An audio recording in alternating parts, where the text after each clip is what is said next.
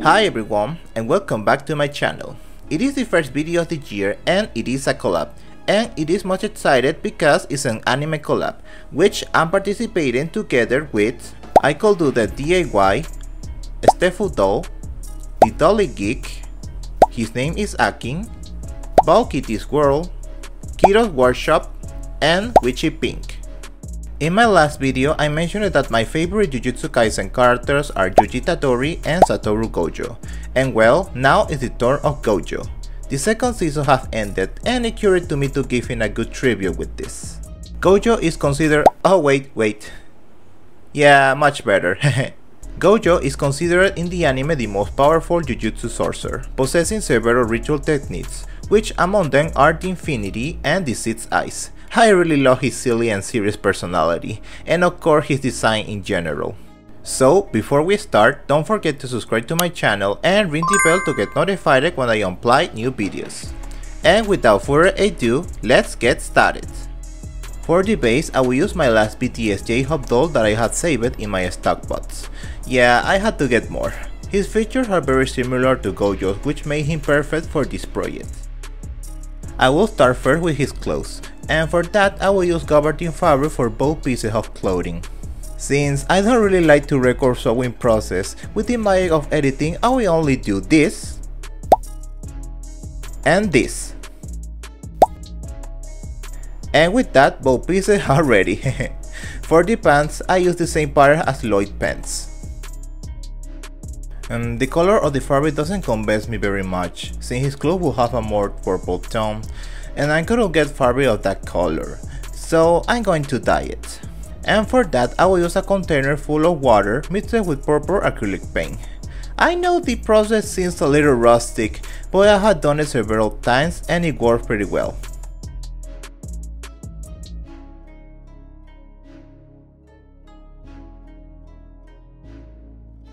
Leaving it this way, the camera makes it not very noticeable, but I can show you that it changed.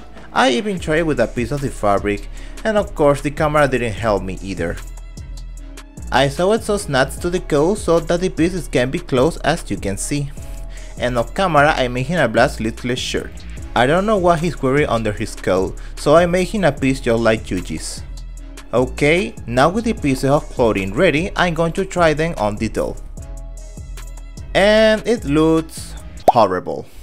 The coat was too big, which prevents his waist from showing. The hoodie covered his neck too much, and I think I shouldn't have used nuts to close the piece.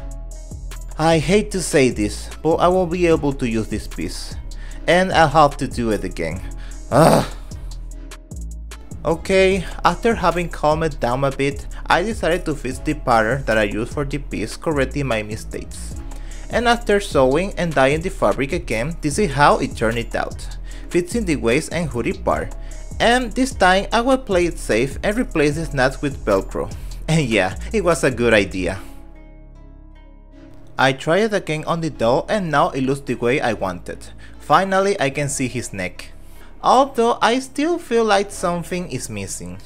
Gojo is a great character who stands out, so I thought of painting the light effect he has using lilac pink. I really like this effect in the first season, but they toned it down quite a bit in the second, and I decided to replicate it so that the pieces will look so basic and boring.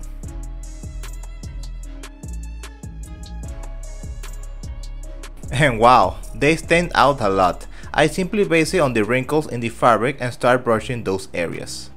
I repeated the same process on the pants, leaving them looking like this. I'm very glad I added that effect.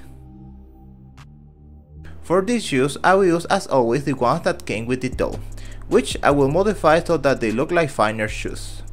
And for that I will use my Dremel to remove the details. Remember guys, always use a mask if you are going to do something like this. And this is how it has been left without details. I got out of hand with the other shoe, but that won't matter since I covered them with fabric to make them look like Gojo's shoes. With craft foam I made the soles and I also give them a little shade with the Dremel. Now with black paint mixed with glue I will cover it completely. With glossy varnish I will make it look like leather. and with matte varnish I will only do the soles. And this is how Gojo's shoes turn it out, and they look like leather, and leather of the fine. This is what his complete clothes look like, and I must say that I don't plan to work with gabardine fabric again, since it's very uncomfortable to handle when I'm sewing. But I do admit that I achieved something wonderful with it. I found hair webs that I have left over when I made Todoroki, but I decided to do more because I'm going to make 2 wigs for the doll. That's right, just as you heard. First, I'll start with his down hairstyle. As you can see, I already glued the webs and it's just a matter of cutting it. Gojo has an undercut under his neck, so I will go down with a scalpel. After that, I give him glue to shade the area better. Also, as an extra detail, I decided to make the gradient effect that his cut has using a lilac watercolor and look more like a natural white. After that, I continue cutting layer by layer, only using the scalpel.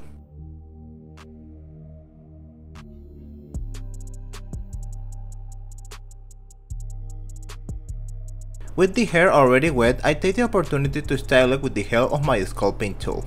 I think I'm too detailed every time I do this part. And off camera, I already fixed it with hairspray as not to lose the shape. I'm very proud of this result. The style has undeniable turned out wonderful. Very well, with that I continue with the second wig, which will be with the hair up. As you can see, I already cut it, made sure that is the exact length of the first wig.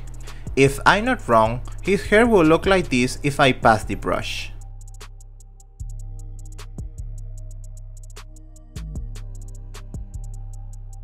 I'm going to leave his hair for a minute and continue working with his mask, and to do that I cover the head again with plastic wrap. I only use masking tape to cover the eye and forehead area.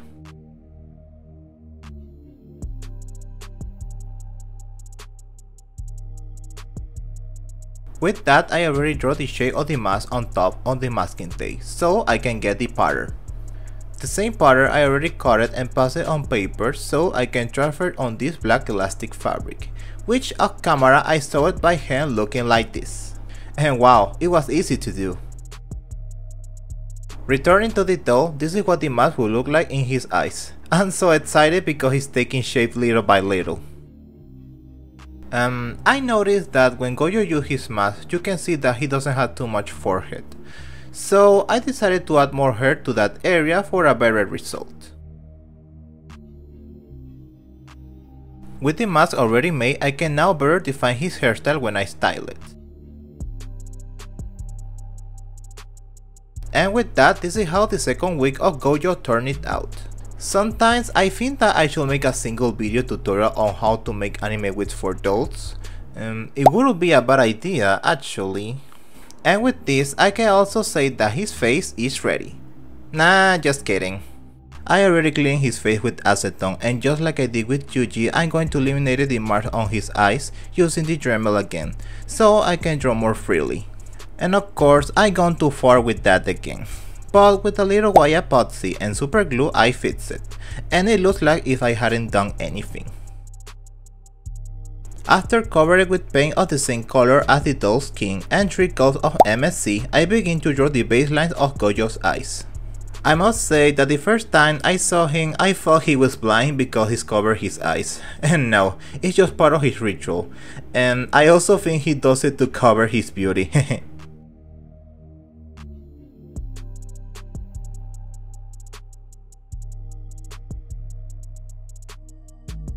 And this is how he looks. I didn't draw many lashes so that his face wouldn't look very feminine. I mean, I know he's a handsome man, but I don't want to go overboard with that detail either. After another layer of spray, I start to apply the blush along contouring certain areas.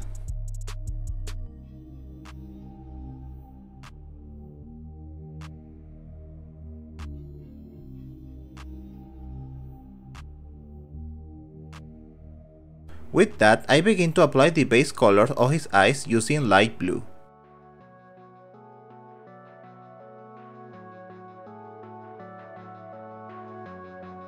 After that I apply black pencil to the eyelashes. It is not necessary, but I do it just out of habit.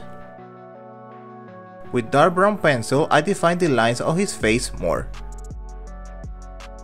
Gojo is albino, so his eyelashes have to be clear, and for that I will go over him with lilac watercolor with a fine brush. I use this color because it complements well with white.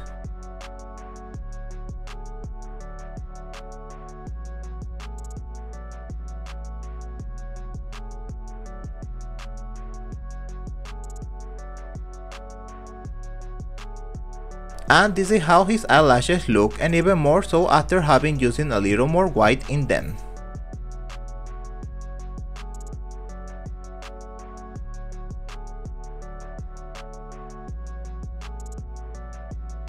I decided to make him smile showing his teeth since that makes him look more cocky and more Gojo. As an extra detail, I will use my Cosmo Glaze paint on his eyes to give him a glow effect, and try to recreate his glowing eyes when he used one of his ritual techniques.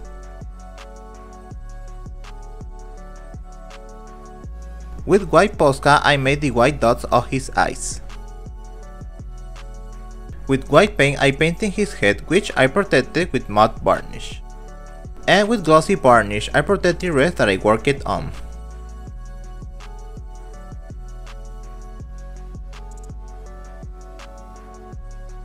And this is how it turned out. It is the first time I done white lashes, and it has been incredible, and even more so having complemented them with lilac.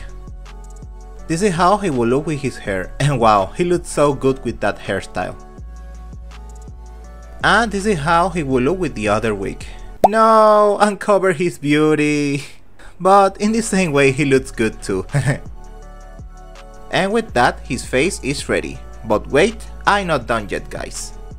I can finish this doll without first modify his hands. I hate how the hands of the BTS doll has such a basic pose and not at all dynamic. And thanks to my video tutorial, that will change. If you had time, please check it out.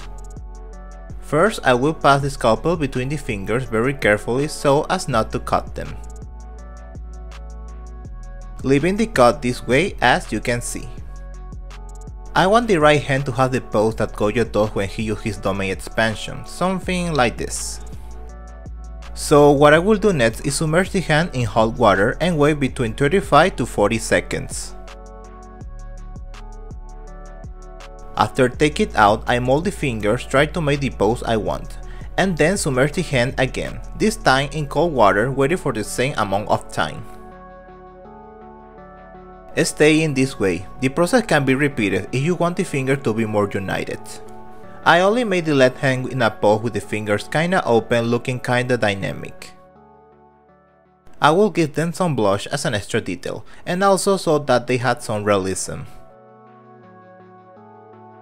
So that they look this way. And with that, Satoru Gojo is ready. Now let's see the final photos.